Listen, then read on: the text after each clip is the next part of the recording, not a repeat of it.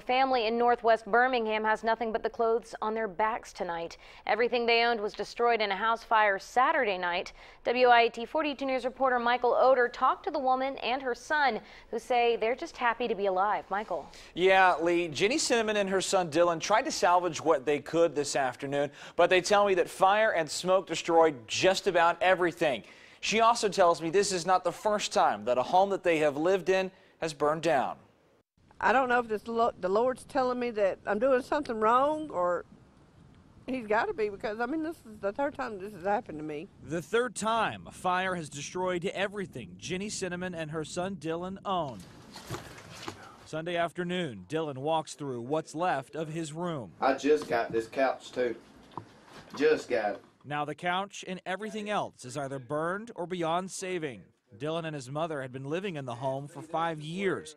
They were renting it, hoping to own it. Yeah, only like close to 4 years owning it. Now they're back to square one. Not much is worth saving inside the home. Firefighters worked to put out the flames Saturday night. Ginny and Dylan were playing cards at a friend's house when they got a call that the home was on fire. The State Fire Marshal's office is looking for the exact cause of the fire.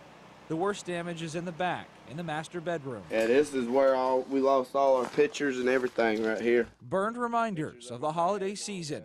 Ginny and Dylan are searching for more than just the cause of the fire. I mean, I'm glad I'm alive, you know. I am too. Just going through this for a third time, I don't know what I'm doing wrong in life.